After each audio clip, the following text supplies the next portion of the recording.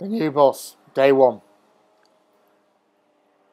This is the most important thing that I can tell you.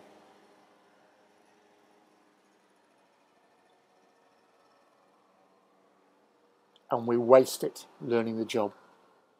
I had a great boss who taught me this. You do all your research beforehand, and on day one, you come in like storming Norman Schwarzkopf through the door. You've done all your research beforehand, and this is what you need to do to make sure day one has that power. It's a countdown. Never, ever, ever learn with your own money. Go and find the best in the world in the sort of business that you're taking over. You need to know where you could take it. Start from there, not from how bad it is where you are now. Then perhaps spend a week doing the invisible customer shopping, but with steel toe caps on. Phone up on a Friday at 4:30 and be a bit vague. If you've got people who you can do this with, put them in. I had two guys who used to go and work in the warehouse or whatever and gave me the feedback. You can imagine where I am by the time I got to the previous week. I knew where the company should be going. I knew how bad it was and what it wasn't doing. And then you have one more week. And in that week, you do this. Hello, I'm John Donnelly, and as you've probably heard, I'm going to be your new boss as and from next Monday. What are you doing tomorrow? Right, I'll be with you at 8 o'clock. I'll pick you up for your house. I've got your address.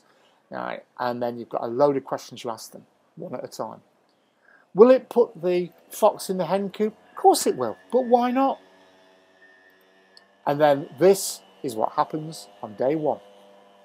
Because remember, that's when you've got the power.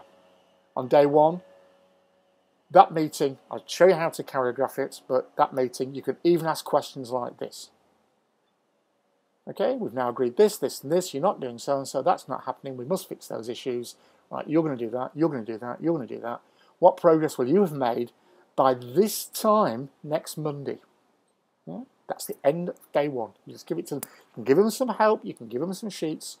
But then what do you do? Days 2, 3, and 4. Well, I'll tell you. You don't have to worry. They'll be flat out. Don't worry about them ganging up on you.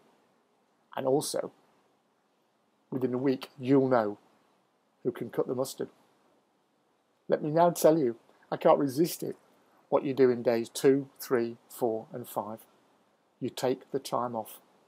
You'll need a rest, and if you stay, you'll become part of the problem again. This is going to be the new webinar, and there'll be at least 2, possibly 3 videos to go with it as well. Hey, and it's all free.